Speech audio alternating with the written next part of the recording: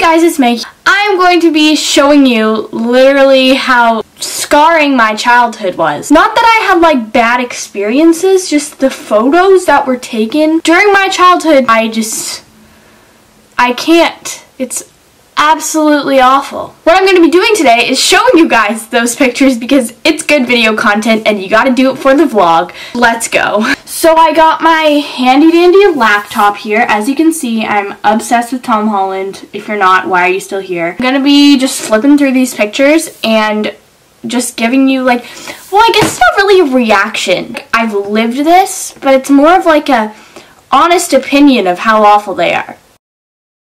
We're gonna start off with this awful image of me at probably, what year is this? Like 2005, so I was 3 years old, barely, and I just decided one day, hey, let me just put on these glasses and a princess dress. So these were these glasses. In my family, we use them all the time because I thought they were the most hilarious thing in the world.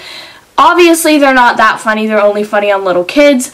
But I thought they were absolutely hilarious. Now looking back at it, it is completely terrifying and makes me want to cry. I'm also wearing this beautiful Rapunzel hat. It's got like some nice roses on it. And I'm also wearing this fashionable princess dress right over top of my onesie. But I actually don't know what is on the onesie. It looks like some teddy bears. Moving on. Okay, this was, sadly, only 4 years ago. Yeah. So this is my first day of school in grade 6. And apparently I had no fashion sense graduating from grade 5 to grade 6 because I am wearing a full Justice outfit. Like, when I mean full, I mean like what they put on the mannequins to make you buy the separate pieces. I wore it all. When I was in grade 6, I didn't just like start slow and like kind of build up my fashion sense. No. I started all in. Because when you're in grade 6, you go big or you go home, right? Okay, so this picture is on picture day at my dance studio, my old dance studio, when I was probably about 7. As you can see, I just really wanted to fit in like the big kids and wear some warm-ups over my costume, so I just had my nice long pants on in the middle of June. I remember going to school the day before picture day with curlers in my hair. And as you can see, I kept them in way too long because my hair was probably down to where it is right now at the time, and it was curled to here. Like, it's just so bad. But you can tell that we didn't like curl any of the roots because it goes, oh, my computer just stinked. I got a text. I totally forgot what I was just about to say. Oh, yeah.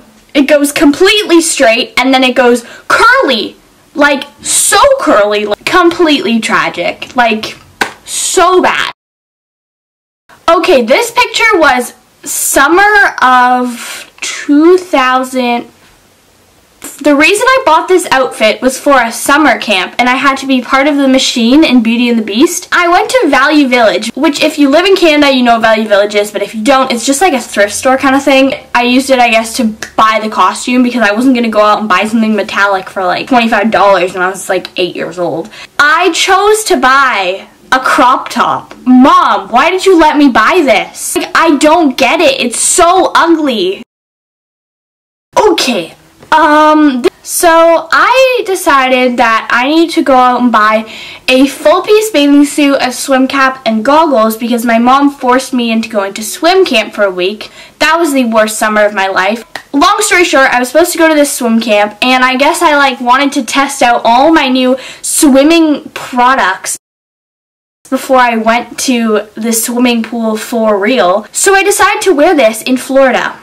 Yep, I did. At a fun family pool, I decided to wear my swim cap. Every time I look at this picture, what was I thinking? I was probably a solid 8 years old in this.